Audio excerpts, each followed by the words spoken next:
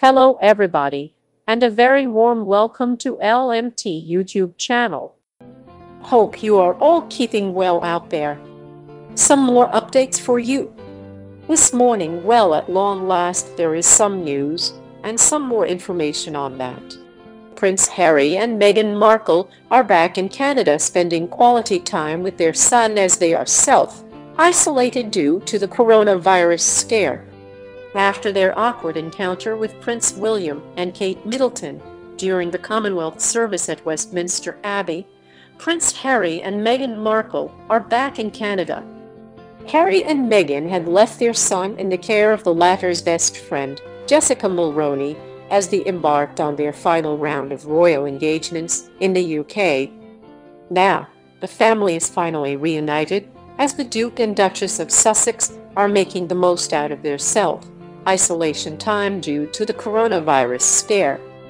In a recent report by Us, Harry is happy to spend his time with Archie and wants a particular trait to be inculcated in his son at the soonest.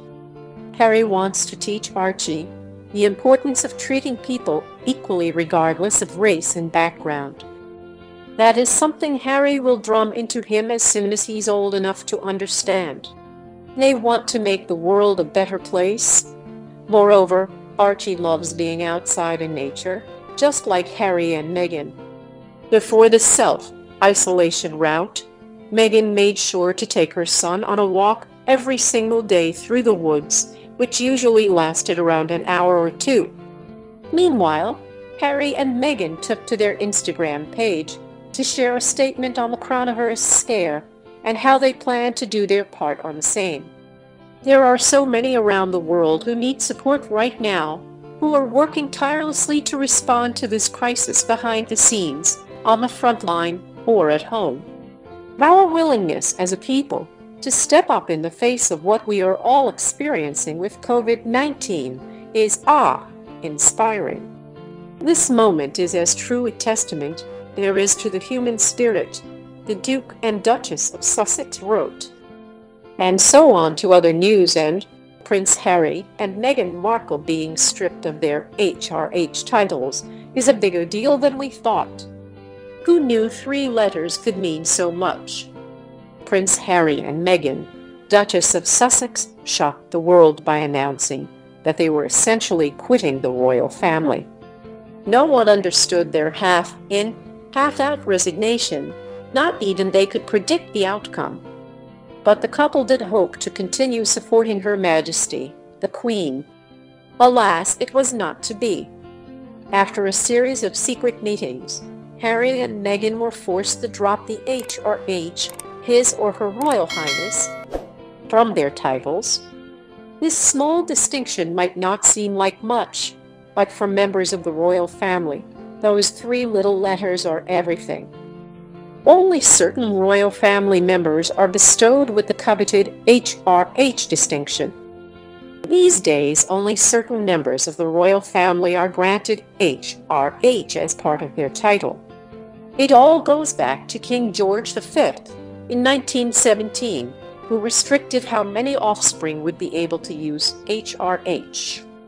Before his edict, the styling was used much more liberally. Queen Elizabeth loosened the rules on who in the family could use HRH too. But she still took the letters very seriously, which is why she ultimately decided to revoke Harry and Meghan's usage. And it wasn't her first time either. Prince Harry and Meghan Markle lost their HRH styling. Harry and Meghan made it clear that they weren't interested in a full-scale divorce from the royal family. Instead, they wanted to participate in their former roles in a more limited way, thus shielding them from the worst aspects of the working royal life. We intend to step back as senior members of the royal family and work to become financially independent, while continuing to fully support Her Majesty the Queen, they shared in an Instagram post. It is with your encouragement, particularly over the last few years, that we feel prepared to make this adjustment. We now plan to balance our time between the United Kingdom and North America, continuing to honor our duty to the Queen the Commonwealth, and our patronages. However, the battle over the word royal began with those words. Harry and Meghan assumed they'd be able to keep their titles and royal distinction. Queen Elizabeth disagreed. The Queen took HRH away from Princess Diana too. The HRH styling is given out at the Queen's discretion, and so far, she's been generous. Prince Andrew's daughters, Princess Eugenie and Princess Beatrice, both have it. The Queen offered it to Princess Anne's two children, Peter and Zara Tyndall, but she declined on their behalf. She also gave HRH as a gift to Catherine, Duchess of Cambridge, on her wedding day, and later to Meghan after she married Harry. All three of Prince William's children had the HRH, but Harry and Meghan turned it down for their son, Archie Harrison. The Queen is not above taking the HRH away following a divorce. Most famously, Her Majesty revoked Princess Diana's HRH styling while allowing her to keep the courtesy title Princess of Wales. She did the same for Prince Andrew's ex-wife, Sarah Ferguson, who remained the Duchess of York. Prince Harry is disappointed with his loss of status. It seems that the Duke of Sussex didn't expect to separate so completely from the royal family, even if he's the one who initiated the split. Our hope was to continue serving the Queen, the Commonwealth, and my military associations, but without public funding, he said during a speech. Unfortunately, that wasn't possible, but there's a chance it will turn around in the future. Both Queen Elizabeth and Prince Harry have plans to reevaluate the arrangement in 1 year. At that time, Harry could choose to rejoin the royal family as a senior member, and the Queen could then bestow the HRH styling again at her discretion.